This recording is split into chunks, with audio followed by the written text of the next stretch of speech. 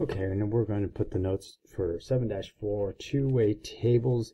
There's going to be some crazy terms to start with, but ultimately a lot of these terms here are kind of useless, and this is ultimately just probability stuff with a table giving you all the numbers.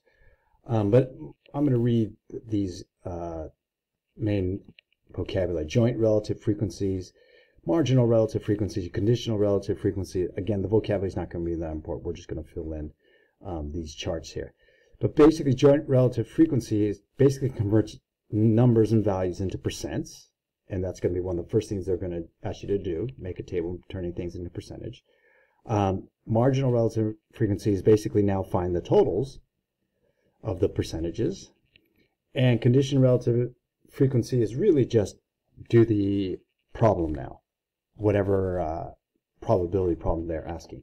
So a lot of this is already filled out for you. Sociologists collected data on the types of pets in 100 randomly selected households and have summarized the results in this table. So there's people who own cats, yes, no. People who own a dog, yes, no. So there's people that own both a cat and a dog. There's people that don't only own one but not the other, and then there's people that don't own anything.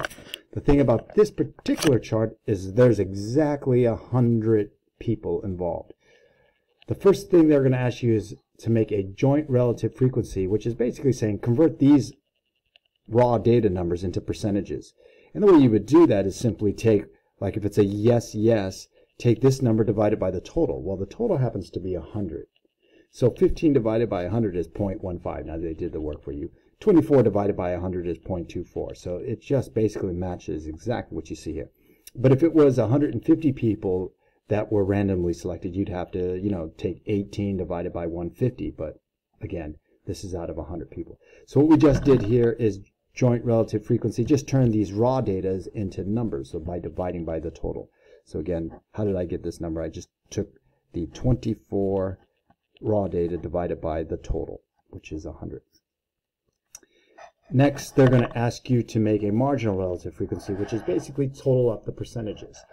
And so you have some yeses and nos, and if you just add this 33% yeses on cats and 67 no's, it should add up to 1%. Now obviously, well, not this way. Sometimes it might round where it doesn't hit exactly 1 and where it might show up 99 point something, but rounding it should add up to 100%. Now that is called marginal relative frequency, where you just take these converted percentages, add them up, get your totals. And finally, just the one problem that's actually a problem here, we're just going to use these charts today and figure out the probability of something occurring.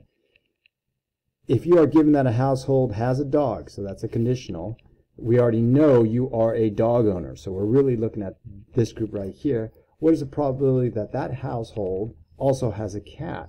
So there's your yes, yes.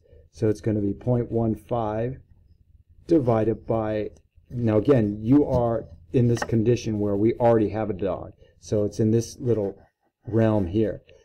The total is 0.39. Okay, you don't take this total of all 100 people that were polled. This is approximately 38.5%. Just divide the two fractions.